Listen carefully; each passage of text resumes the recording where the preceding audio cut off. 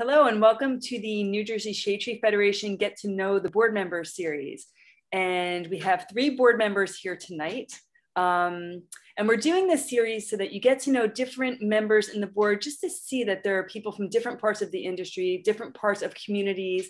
And tonight is kind of community night. We have 3 members who are more community-based and small business and just have a community background. So Pam, do you want to introduce our 3 guests tonight? Well, sure. We have Robin Potter, and then we have the 2 Georges, George and the other George. So we have George Sweetin and George Meglio. And we would love you guys to just give a quick introduction of yourselves. And just so we keep the Georges together for confusion's sake, Robin, why don't you go first? Okay, good. I live in Haddonfield, New Jersey, which is a small town. We've got about 11,000 people, man, woman, and child in our town. We are near Philadelphia. For those of you from the north, it's near Cherry Hill. I'm here because I'm a member of the Haddonfield Shade Tree Commission. I've been the chair of the Shade Tree Commission for about 10 years, but have been on the commission for about 15 total.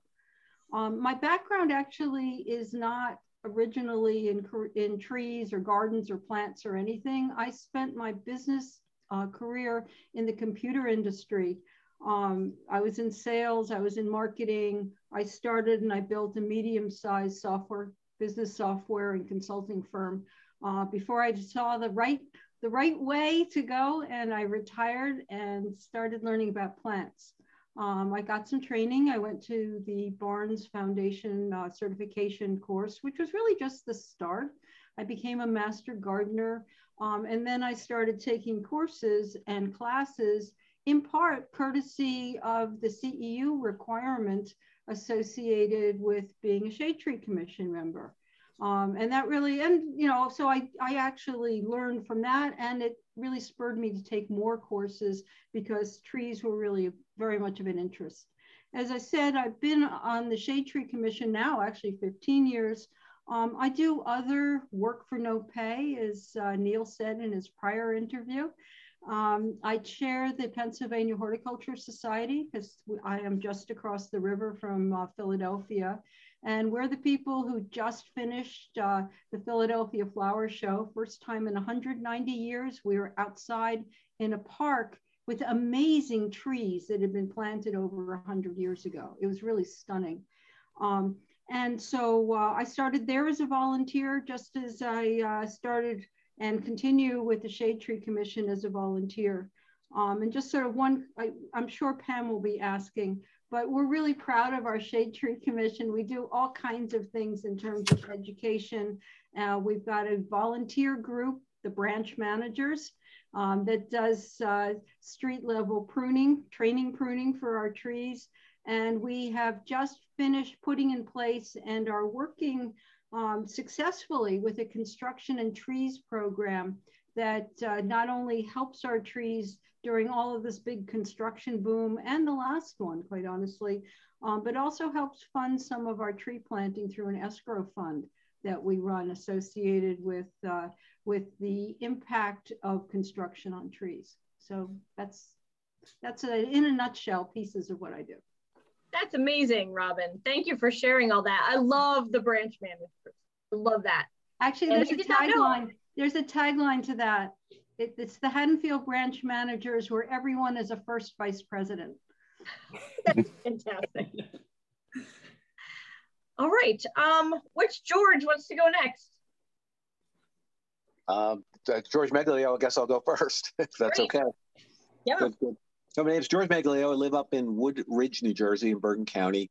You know, I've come to realize that New Jersey has a lot of wood and ridges in their towns. I guess back in the 1800s, they were a little short on names and such. So, but I'm up here for, well, I was born and raised in North Jersey.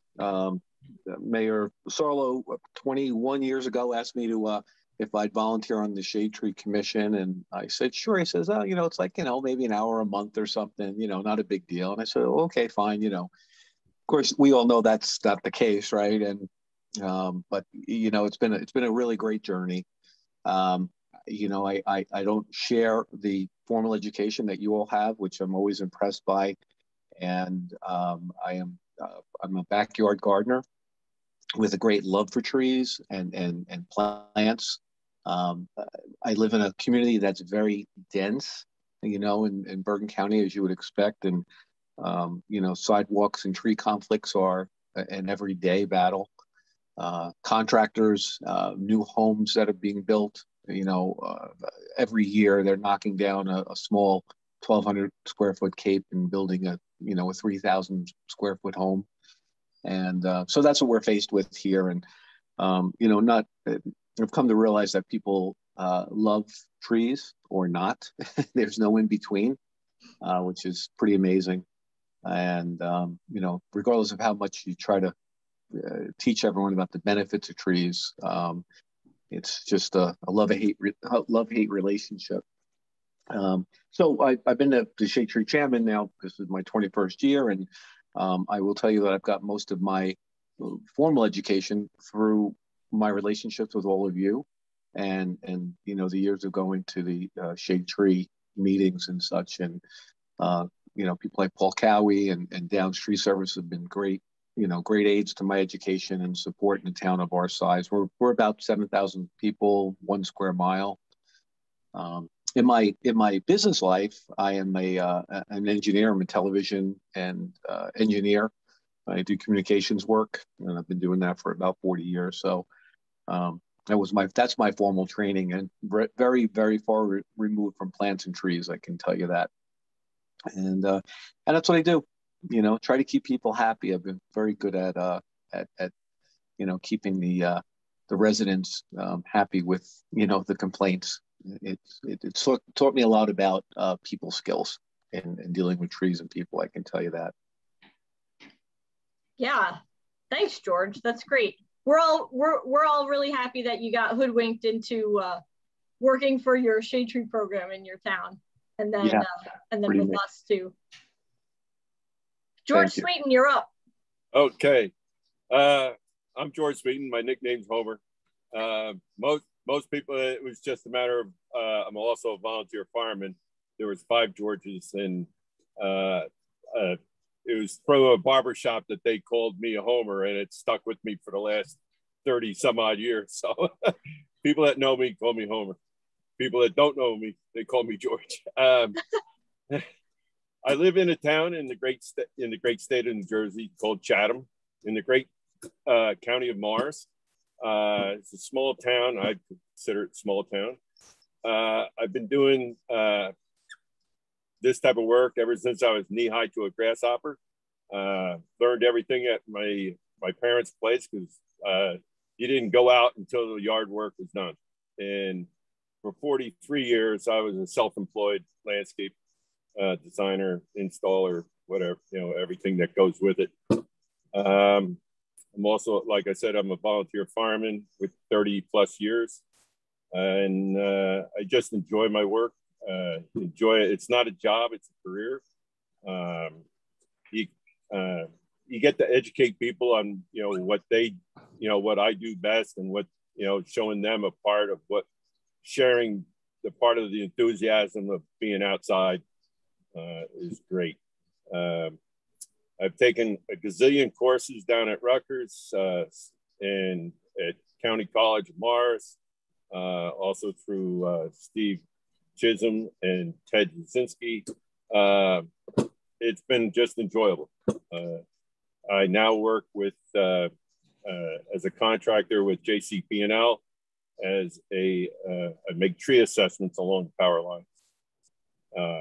And you know, it's great to, you know, to be, you know, proactive instead of reactive, because, you know, you get the negative pitches. Why don't you do this? Well, we all work together, and we try to do the maintenance to get, you know, prevent those. But a tree that's 60 feet back can still fall on the lines, that we do the best. That's about it. Married, you know, 2 kids, you know, just living life like a dream, you know. Great. Thanks, George. You're welcome. Liz, do you have have a question? Sure, I'll ask the first question. And this, I just love listening to this intro because we've gone through, you know, we have some professors on the board, we have industry people, we have arborists, we have landscape people. And then this group too, it's just the community feel. It's like such a great thing pulling everyone together. And our board meetings are definitely interesting and have so much discussion because of it. So thank you for joining. The first question kind of involves that is, you all came on as new members. This group are the new members to the board. And we're curious to hear what you thought, you know, what happens is a board, someone gets nominated to be on the board. Robin, I think actually you sought it out, which people don't know, that you can seek out this because you wanted to be involved so much. And we'd just like to hear a little bit about how you think, how you kind of thought about being on the board before you were on it, and then how you feel about being on it once you're now involved.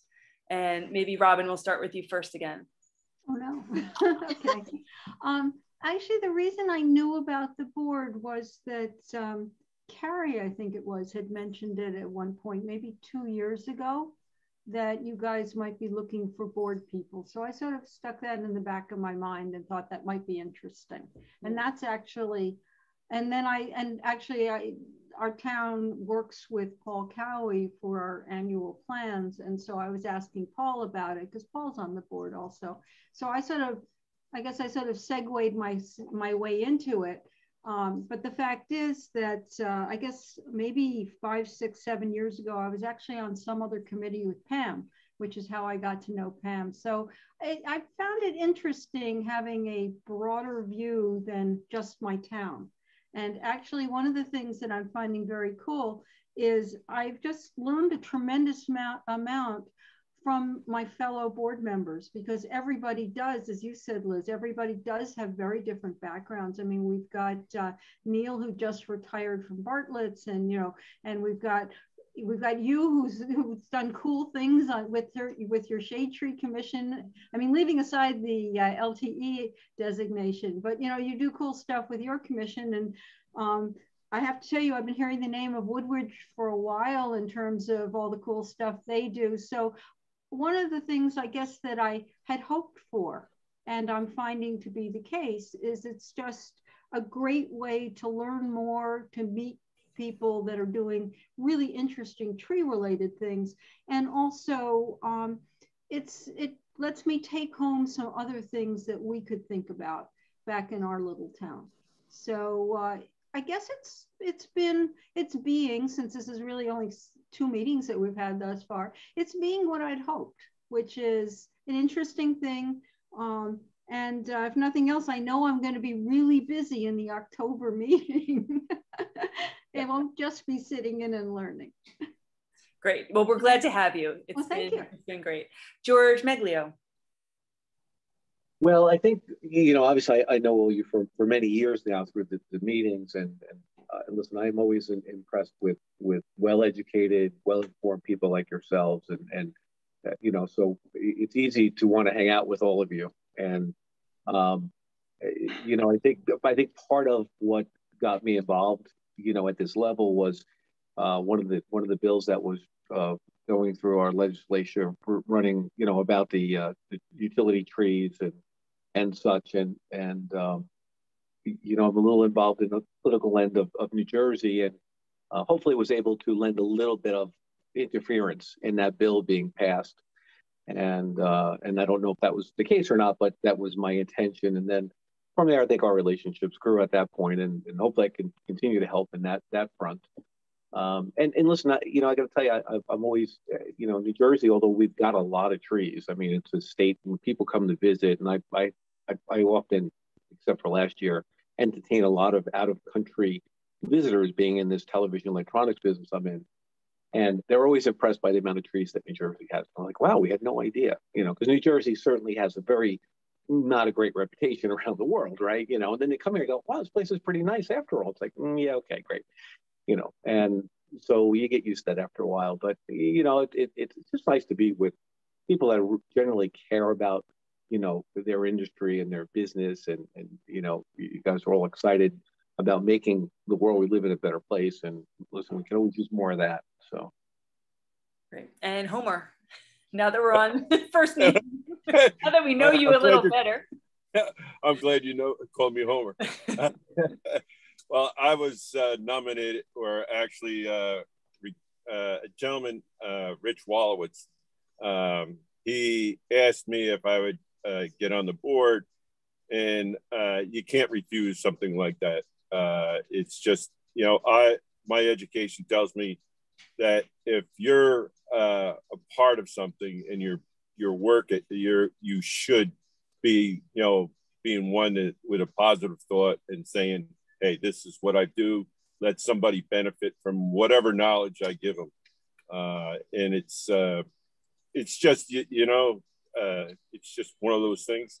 I forgot to mention that I'm also on the Chatham-Boyer Shade Tree Commission. I actually the only one on the commission that is a licensed arborist. And it's a bunch of, the questions are, what if, what's this, what's that? And I find it fascinating that, and I figure that we are all educated tree huggers, and they're really interested in what they were saying. And sometimes they have no idea what they're talking about until you explain it. And, you can walk out and say, hey, I gave that guy 2 cents worth of information that just made his day. So that's everything. And I can't thank Rich enough for putting my name in the hat. And I was impressed that it was picked and said, sure. Yeah. It's great that you guys I love it, because we're all like that too, but you're all volunteering already and putting so much of your heart and soul into your community. And then you come onto a state group and give more of your time, and you're happy to do it. You're like, thank you for letting me do this. And it's great. It's just great. Well, yeah, amazing. Well, knowing Pam, it's like you have to. Yeah, You do. You don't have a choice. You just got to. Yeah. Well, as Liz said, we're certainly happy that you guys have joined us, and really looking forward to working together on this conference coming up. And I guess we're ready for the next question. Yep. And so I like the question, what is your biggest tree pet peeve? You don't have to, and short answers. Yeah, short answers here. We could do all night. You want to go? You want to go in order, Sil? Sure. If you got one, George, I think you can jump in. Well, listen, I think I was, some people say lucky, timing was right. I happened to, not knowing much about trees in 1999, I, went and met Guy Vogt at PSE, who's now retired, and he gave me this little booklet, and it said, trees and power utility lines, right? Plant the right tree in the right spot. Now, 21 years ago, that was foreign to, I think, many people, right? Maybe not this group, and I was like, all right, that sounds great, and I can tell you, if you come to visit Woodridge, we have absolutely replanted under utility wires. And that was my biggest pet peeve, because listen, losing power, life safety issues, I mean, these are important issues, especially in a town this dense. So that was always my thing about, planting in the right spot. And still to this day, there are some trees that are left, Bergen, one of the county roads, they planted, oak trees for 1.5 miles from Carlstadt to Hasbrook Heights. They planted oak trees, and these were probably people who knew about trees back then, and of course, then 20 years later, when they're, 60 foot high and they come chopping them in half. So that always killed me. The being out of utility wires is my pet peeve. Just take the tree down. It's I get it. It's not bad for the tree, but it's bad for me visually. So just take it down and replant it. And that's my pet peeve. That's the one that gets me the most. All right, that's a good one. Who's next? All right, Robin. Okay, mulch, too much mulch. I figure I'd get that one in before Homer said it. It's really Go hard. for it. I mean, everybody, let's put it this way, we all know it. And actually it's been interesting, because with the volunteer group, with the branch managers, we not only worry about the pruning, but if there's ivy growing up the trees, which is, I guess, another pet peeve, not as big as mulch, but it's there. But we also remove ivy, and we talk to the homeowners who over mulch. And I used to say, oh, it's the landscapers, they do it because. And then I discovered that it's not just the landscapers, because the homeowners look at what the landscapers do and think that that's the right thing. And so it's this ongoing education process that some people get and some people really don't, because they've become accustomed to what it looks like, that whole over mulching thing. Not quite mulch volcanoes. Actually, at this point, it's more like mulch mountains that sort of cover the base, the top, on a nice flat number, they basically cover the top of the base of the tree completely. So that's mine. I'm sorry, George, I scooped you on it. No, it's all you, man. It's cool. That every one of those pet peeves, the list would go on and on. I think it starts with, the education of the person planting. And that's what starts. The wrong tree under the wires is absolutely, it's intolerable. And I'd like to push for, like, if I had to do anything, it would be pushing for an ordinance or a regulation. We have plumbing inspectors, we have electrical inspectors. Here's something for, we plant an oak underneath the wires. It's not, it's easy enough to understand that tree grows to, 80, 90 feet. And yet they plant it with a big smile in their hand and say, I'm not going to be here in 20 years. Well, it's like anything else. It's cultural practices where it begins. And that's goes from planting the wrong tree to over mulching to, planting it too deep. Those are, my pet peeves. And it's very simple to be avoided. And it starts with the first shovelful, if you want to call it that way.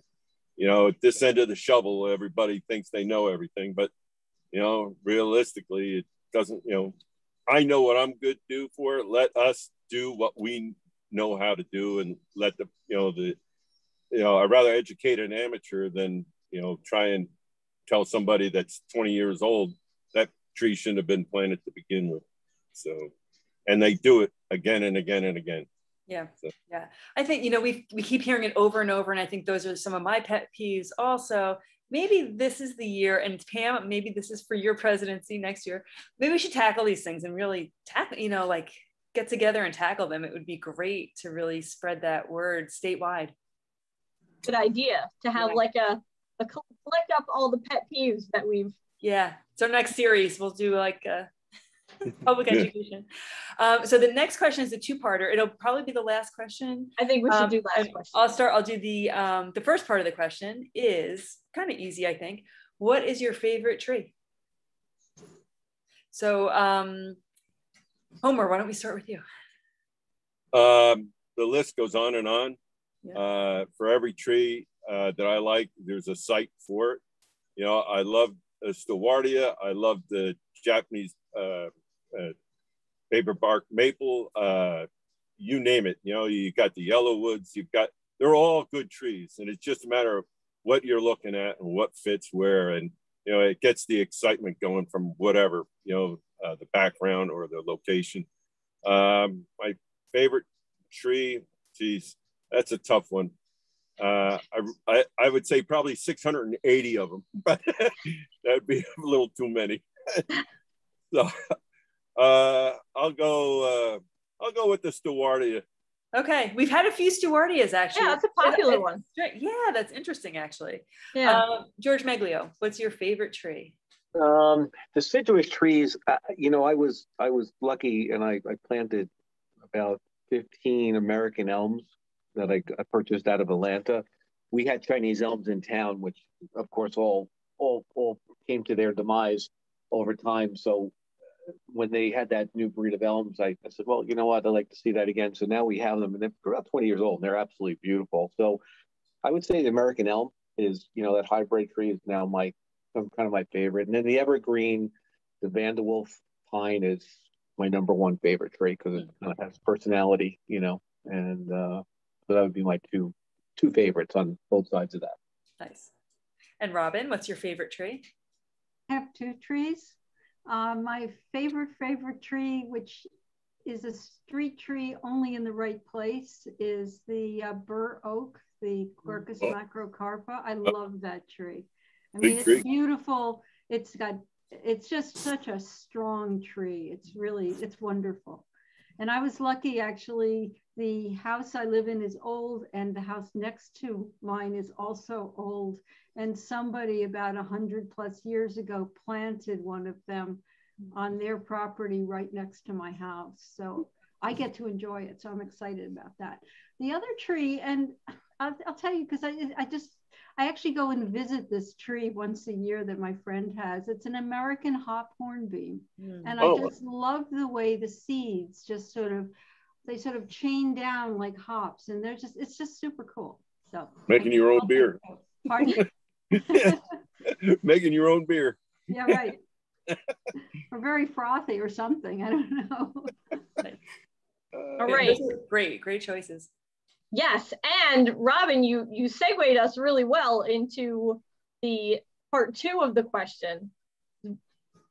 Tell us about an individual tree, like your favorite individual, like a tree that you love, that you know. And I already did, so I'll give you I'll give you a group of trees I really love, which is the American beech.